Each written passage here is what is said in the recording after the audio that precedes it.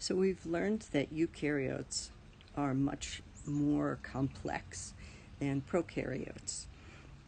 And hopefully you're wondering how that happened.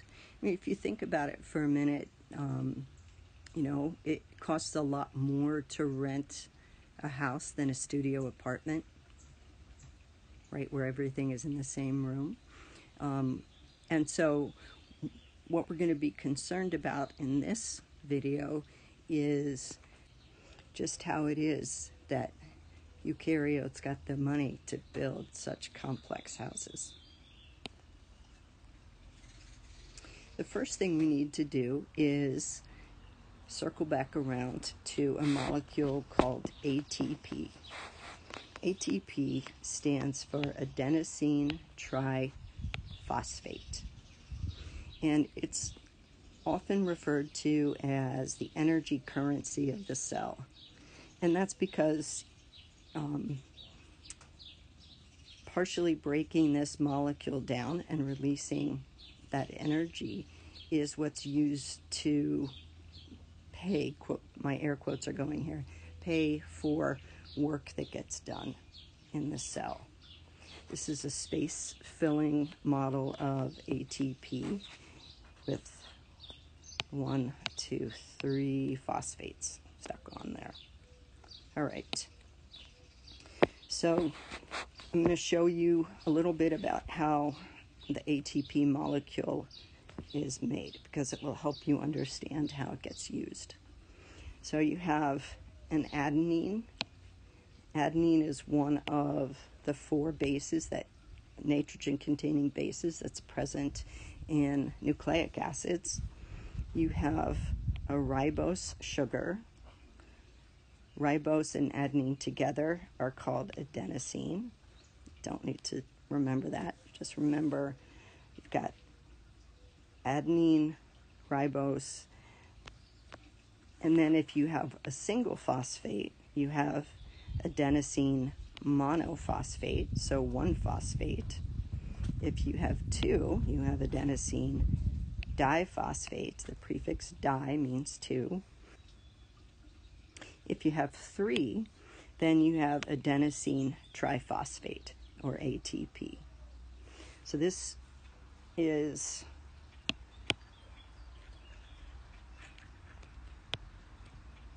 the structural diagram. This is a space-filling model. So why am I showing you this? Well, the way that ATP works in our cells and the way that it is used to transfer energy from one place to another is by breaking that bond. As that bond is broken, energy becomes available to do work in the cell. When we talk about synthesizing ATP, by and large, we do not mean building this entire structure. What we mean is adding back the 3rd phosphate group. That brings us to the ATP-ADP cycle. This is a really critical thing to remember, the ATP-ADP cycle, which means you're going from adenosine triphosphate to adenosine diphosphate and back again. So to synthesize ATP, right, we have ADP and then inorganic phosphate, which is often written P with a little sub-I. That's a dehydration synthesis reaction. As you can see, we've got water as a product. That 3rd phosphate is reattached. Now, to use the energy that we've just stored right here in this bond, what we have to do is a hydrolysis reaction. Remember, hydro means water, lysis means cut or break. So to access the energy in ATP, which all living things, all cells on this planet use as a rechargeable battery molecule, you need water. All right, so the ATP, ADP cycle, again, to generate or regenerate ATP, the reactants you need are ADP and inorganic phosphate. This is an anabolic reaction. You're going from something, you're putting two simpler things together to make one more complex thing. The energy to do that comes from breaking glucose down into its components. Using ATP in the cell requires a molecule of water. So the reactants now are ATP plus a molecule of water. That's a hydrolysis reaction. It releases energy to do work in the cell, and it also generates a certain amount of what we call waste heat. Heat is defined as random movement of molecules, right? So, and it's unavoidable. Every time you transform energy, some of it is lost to usefulness because it takes this more random, less ordered form. So types of work that get done in the cell: chemical work, so taking amino acids and stitching them together into proteins, or copying DNA, which involves taking nucleotides and stitching them together into another chain of nucleic acid. Mechanical work, so think about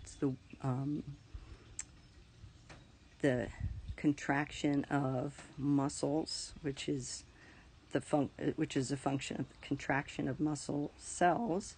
And then finally, transport work, so moving things around within the cell and also moving things either into the cell from outside or from the inside of the cell, tossing them out. All right, so we've got the ATP, ADP cycle. Now, I said all living things use this cycle as a way of paying for work in the cell. So we still haven't sort of addressed this idea, like how did cell eukaryotes get to be more complex? Where did they get all of this extra energy currency, this extra money to pay for fancy structure? Well, they found, air quotes again, a way to capture more of the energy from food molecules. And that's where the mitochondrion comes in. Mitochondria is the plural. Mitochondrion is singular. Mitochondria are membrane-bound organelles, but they have a lot of other unique characteristics. So the first crazy thing is that billions of years ago, mitochondria were free-living bacteria, prokaryotes. How do we know that? Well, they have their own DNA in the form of a circular chromosome, right? Eukaryotic chromosomes are long strands that are coiled up into the familiar chromosome shape. They also have their own ribosomes that are slightly different than the ribosomes you find in eukaryotes. They also can divide on their own, even without the cell dividing. And in fact, that's one way that your muscle cells become acclimated to increased demand when you start working out. They produce more mitochondria, which allows for more energy. we're not used to thinking of it this way, but oxygen is a poison. And that's because it is so electron greedy. It's electronegative. It's, if you see a single oxygen atom, run screaming from the room, because it's what's called a reactive oxygen species or atom, and it's going to pull electrons away from important molecules, and that compromises the function of our cells. So mitochondria were once free-living prokaryotes. At some point, billions of years ago, either the proto or pre-eukaryote captured the proto-mitochondrion and engulfed it but didn't digest it, or they entered into what's called a symbiotic relationship where they both get something and neither harms the other. In any case, with few exceptions, all of our cells have them, and they're no longer capable of living on their own. At least no one's been able to culture them without a human cell. Last kind of groovy thing about mitochondria is that by and large you only inherit them from your mother. So the animal eggs are the largest cells that are created in our species, and they come preloaded with everything that you need to get life off to a good start. But they only have half of the genetic material that's needed. Sperm, on the other hand, are DNA delivery vehicles, and pretty much not much more. So they deliver the other half of the DNA to the egg. Fertilization happens, and now you have two full sets of chromosomes, which is what you need. All right, so if you remember anything from high school biology, it's probably that mitochondria are the powerhouse of the cell. We find them in both animal and plant cells, and the superpower of the mitochondria is that they are capable of taking the massive amount of chemical energy present in the bonds of glucose molecule and repackaging it into smaller, more useful units in the form of ATP. That process is called aerobic cellular respiration. Now, what I'm showing you in this slide is the summary reaction for aerobic cellular respiration. There are dozens of reactions that go into this, but if we simplify it all, these are the reactants.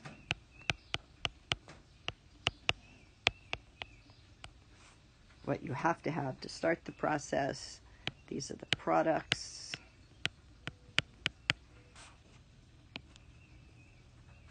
All right, so we've got glucose, which has the chemical formula C6H12O6 and 6 molecules of oxygen. And you need 6 in order to break the glucose down completely. That will produce 6 molecules of carbon dioxide and 6 molecules of water. You also need a tiny bit of energy to get this process started in the form of 2 ATP. Believe it or not, you're going to use up 2 ATP in order to generate more ATP. Now, the function of this reaction is clearly not to make carbon dioxide, which is a waste product, and it's really not to make water. It is to capture the bond energy that's found in these oxygen and in the glucose molecule and repackage it in the form of ATP. Please, please, please remember this equation. It's the one equation you need to know in this class other than the ATP-ADP cycle. And I guarantee you're going to see it on your exam. All right. So if you remember anything from high school biology, which you don't need to, but if you do, right, you may remember that there's some relationship between aerobic respiration or aerobic cellular respiration and a process called photosynthesis.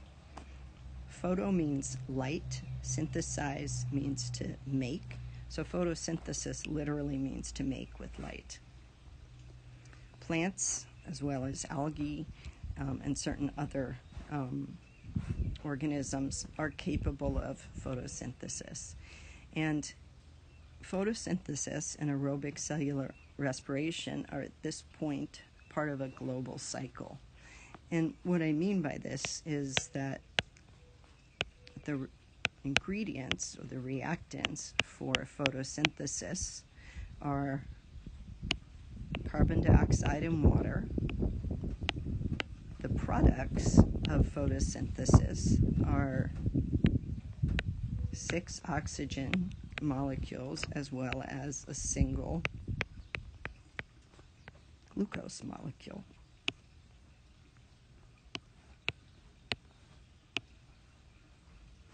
Right? We just said aerobic cellular respiration is glucose and oxygen that gives rise to carbon dioxide and water.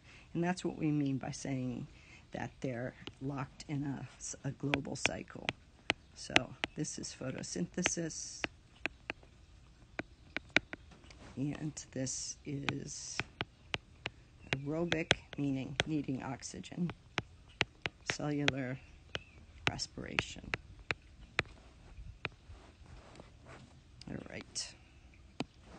All right. So aerobic respiration has 3 stages where the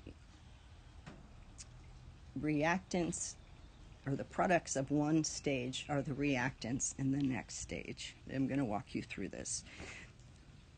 Bottom line, you need to know where each of these 3 processes happens, as well as the order in which they happen, if oxygen is required, and how many ATP you can synthesize from each. So we have glycolysis, the citric acid cycle, which you might have learned as the Krebs cycle, and the electron transport chain. The prefix glyco means glucose. Lysis means to cut or break. So glycolysis, it makes sense it would be the first step, because the first thing you have to do is take the glucose and break it apart into a smaller bundle of atoms. All right, so let me walk you through this complicated image. All the way on the left, we have a tiny blood vessel, a capillary, and that is where the reactants for cellular respiration are going to come from. Then we have the phospholipid bilayer, which is the boundary between the space outside the cell and the cytoplasm inside the cell. We have a supersized mitochondria,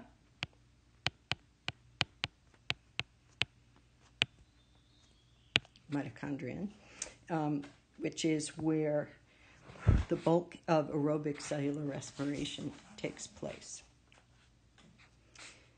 You'll notice that there is this red, strange shape embedded in the cell membrane, and that represents a transport protein.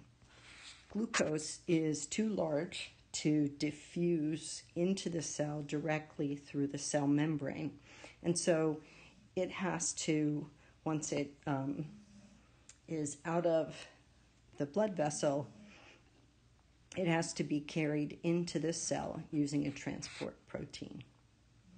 And then we have the 5 molecules that are the most important for our understanding of aerobic cellular respiration. We have glucose here, and we're looking at ball and stick models for all of these. We've got oxygen, O2, we have carbon dioxide, we have H2O, water, and then we also have a molecule called pyruvate. Notice that glucose is a 6-carbon molecule. The black dots in the glucose ball and stick model represent carbons.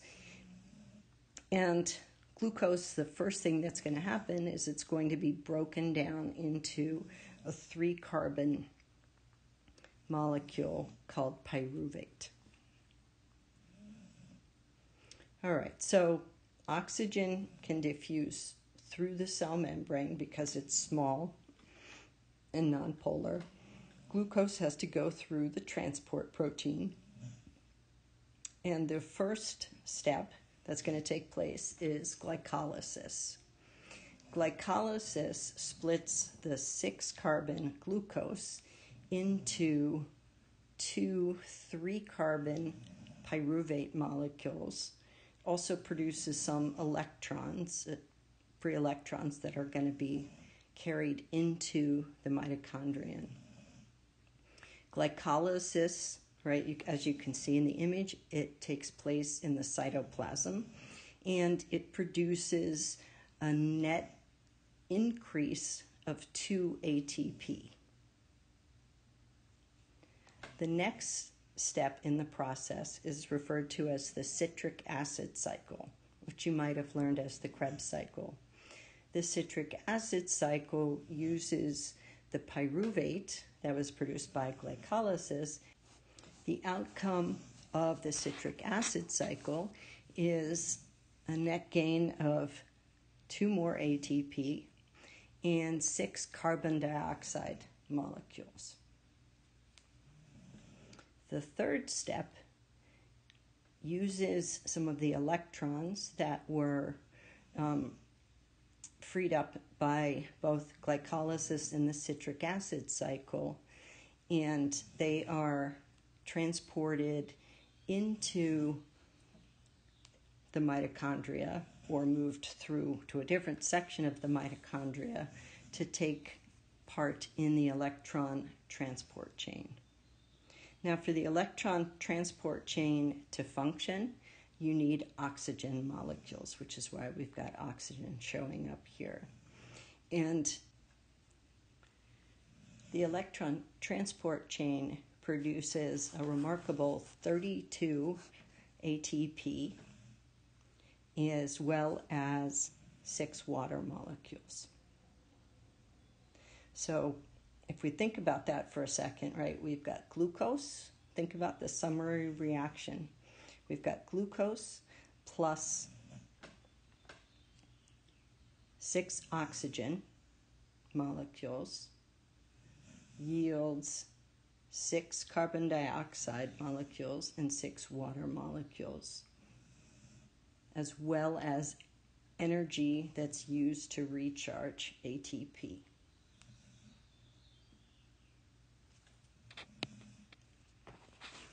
So this is a text summary of cellular respiration. I'll let you guys read through that at your leisure, since I just went through it with you. As I said earlier, you need to know where each part of aerobic cellular respiration occurs, if oxygen is required, how many ATP can be generated in the process, and also the order of those processes. So we have glycolysis, which literally means the breaking of glucose. That occurs in the cytoplasm. You have a net gain of 2 ATP, and you do not need oxygen. The second phase is called the citric acid cycle. It takes place inside mitochondria, and it leads to another 2 ATP being produced. I'm going to put a question mark here for just a second. We'll come back to that. The third is the electron transport chain. It's actually a set of proteins that are embedded in the inner membrane of the mitochondria. So it happens inside the mitochondria, and you can get up to 32 ATP, which gives us a total of 36 ATP from a single glucose molecule if everything's working perfectly. As you could see if you look back at the diagram in the previous slide, you absolutely need oxygen for this process. Now, why did I put a question mark for the citric acid cycle about oxygen? Well, strictly speaking, you don't need oxygen for the citric acid cycle to work.